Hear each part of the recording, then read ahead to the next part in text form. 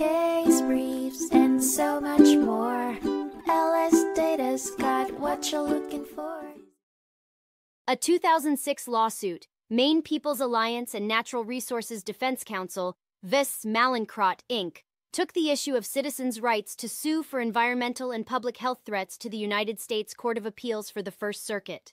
The case revolved around Mallinckrodt, a former owner of a chlor-alkali plant that deposited mercury-laden waste into the Penobscot River between 1967 and 1982, creating significant risks to human health and the environment.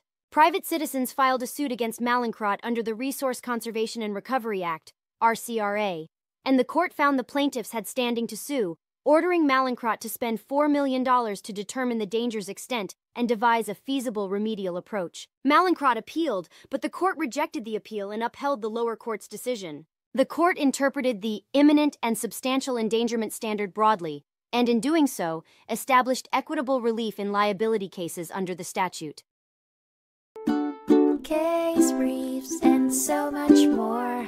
LS Data's got what you're looking for. Visit lsc.law, elevate your mind. Leave the stress of class.